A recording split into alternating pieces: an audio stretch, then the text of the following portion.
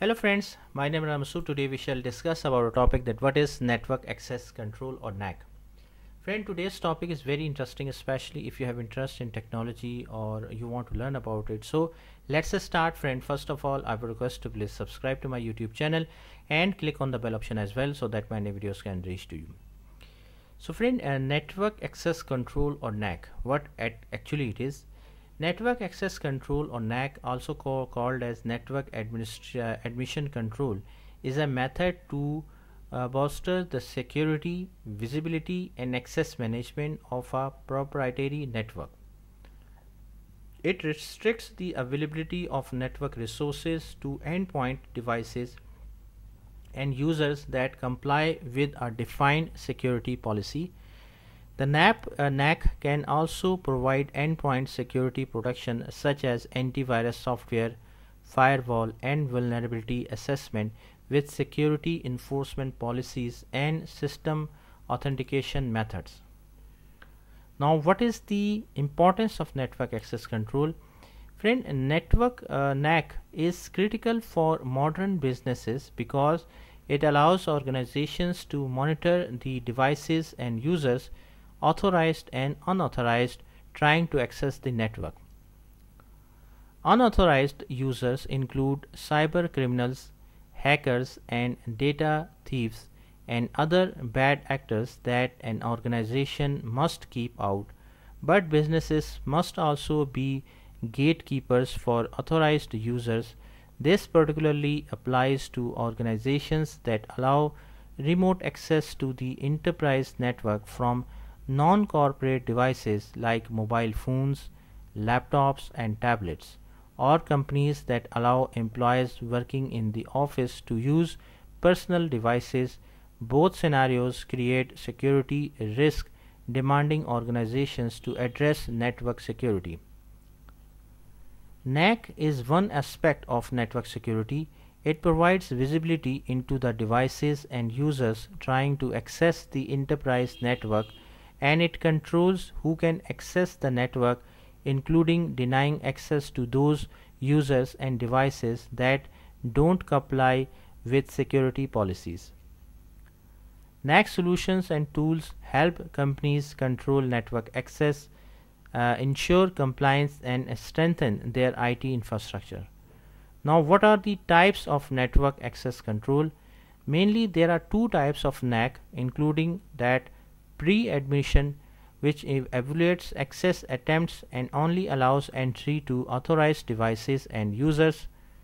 Post-admission reauthorization, users trying to enter a different part of the network, also restricts lateral movement to limit the damage from cyber attacks. Now, what is network access server actually? Many NAC functions are performed by a network access server.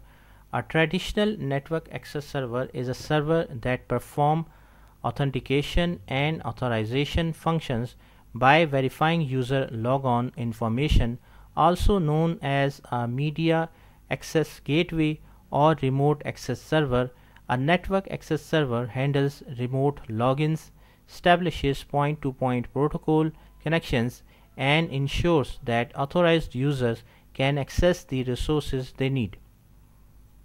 A network access server can function in several ways, which includes internal service provider, which enables authorized customers to access the internet; virtual private network, which gives remote users access to a private enterprise network and resources; voice over internet protocol allows users to access communication applications over the internet. A network access server can also support network load balancing to distribute traffic and improve reliability and performance; network resource management to manage and allocate resources for networking processes; network user sessions to track users, store their data and persist their specific states. Now, what are the common use cases for network access control? NAC tools are proactive and designed to stop unauthorized access before it happens.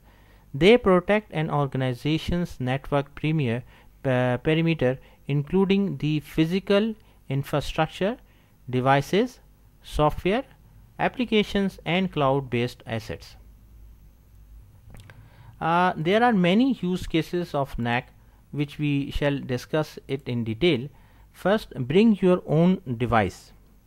Protect from vulnerabilities created when employees use their own devices or use company devices from remote locations.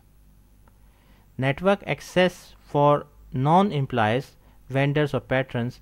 NAC with VPN allows external users to access the corporate network or specific parts of it through a secure self-service portal actually. Then Internet of Things IoT prevents cyber criminals from exploiting IoT devices connected to the enterprise network, but often overlooked in terms of security and monitoring. Incident response identifies compromised devices and automatically disables access to prevent an attack from spreading across the network. NAC tools are also useful for security and authentication in specific industrial use cases such as media devices and healthcare systems. Now, what are the capabilities and goals of network access control? NAC devices enforce security policies across all users and devices on a network through multiple capabilities, which includes the limit network access to users and specific network areas,